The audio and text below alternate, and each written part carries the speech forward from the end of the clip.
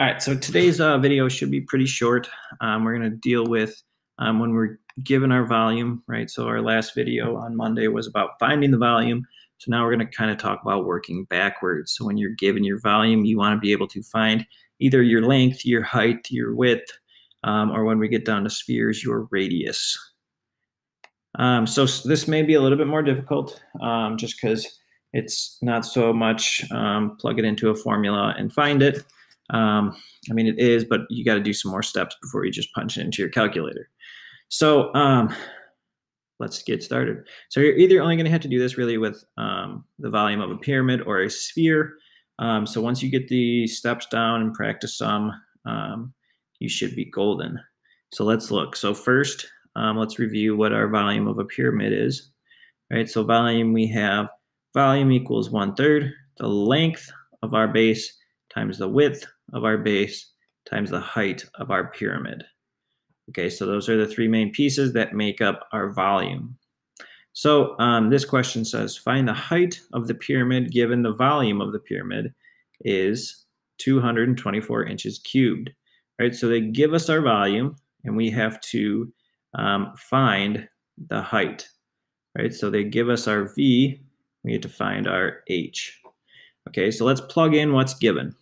So we're given our volume. Let's write this down here. Volume equals 1/3 times width times height. Oh, I forgot my length. 1/3 length times width times height. Okay, so we're given our volume 224. Our 1/3 stays 1/3. Our length, let's call 12 our length. Right, doesn't matter which one you call your length or width. And 8 is our width times this height that we want to find. Right, and so we have to get rid of all of this stuff in order to get H by itself. So all of this is being multiplied, right? It's being multiplied here, multiplied here, multiplied here. So if we're solving for H, just like if it was an X, we would have to try to cancel out we'd have to try to cancel out these three pieces. So how do you cancel out multiplication? By division. Divide by 1/3 times 12 times 8. And whenever you do one side, you got to do the other. So divided by 1/3 times 12 times 8. And that gets us to H equals 224 divided by, make sure it's helpful if you put this part in parentheses, 1/3 times 12 times 8. And if you plug that into your calculator, you get 7.000 approximately. So our height is about 7. Check our units, inches, inches, about 7 inches. All right, so all we had to do is try to cancel this stuff out to get H by itself. And so we're going to apply the same idea of getting that variable that we want to solve for by itself in this next example. So let's look at this example. Now we're given find the radius, right? So up here we found our height. So now we want to find our radius, whatever that radius is. Given that this sphere has a volume, a very specific volume of 1,436.76 inches cubed, and it says round our answer to the nearest hundredth, right? So we'll see how that works at the end. Okay, so we've got our sphere equation, let's recall. So we got 4/3 times pi times r cubed, which is our radius, right? So this is going to help us because it connects our volume to our radius, right? So it connects something we're given to something we want to find. All right, so let's get into this. Get our equation back up there. Okay, so we want to connect our volume, right? So volume equals 4/3 times pi times r cubed. Okay, we're given our volume, so we plug in our volume, 1436.76, and that's equal to 4/3 times pi times our radius cubed. So we have got to get rid of this 4/3 and this pi in order to get r to the third by itself. So just like in the previous example, we're going to divide by that 4/3 pi.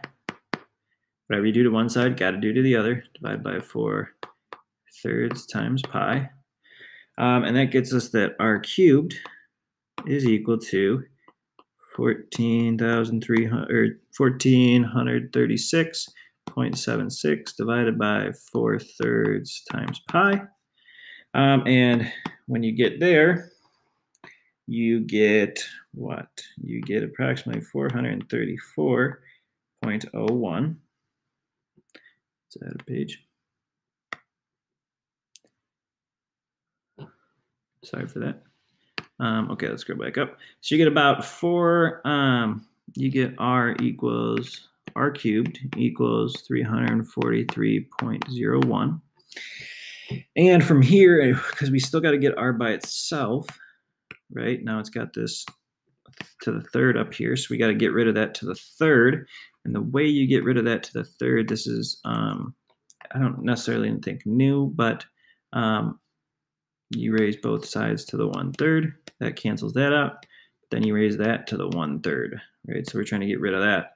So r is equal to 343.01 to the power of 1/3.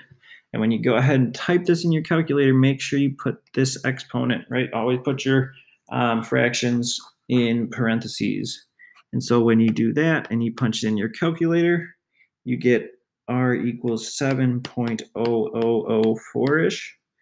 And that gets you r approximately 7. If we wanted to round it to the 100th, like it said, 0.00. So that's finding our radius. So both of these two examples that we talked through right up here, we solved for h, and our goal was to get h by itself. Right, so when whatever our goal to solve for, right here was height, our goal was to get h by itself. Down here we were asked to solve for our radius, so our goal was to get r by itself. This is a very important skill you work on a lot when we return in the fall in Algebra 2. And it's very important that you work on these, especially for SAT. The SAT loves these type of problems where they're like, here's the volume, here's your equation, plug it in, solve for a random variable. And so you've got to be able to work backwards to get something by itself. So make sure you go ahead and take a peek at the practice problems and you try to work through them. If you're struggling on them, make sure you come back and rewatch the video, right? There's only 2 questions. Each one's very similar to one we just did in this video. So make sure if you're struggling, come back, pause it as you work through it, or shoot me an email. Hope you guys have a good week. And we're almost done. Keep it up.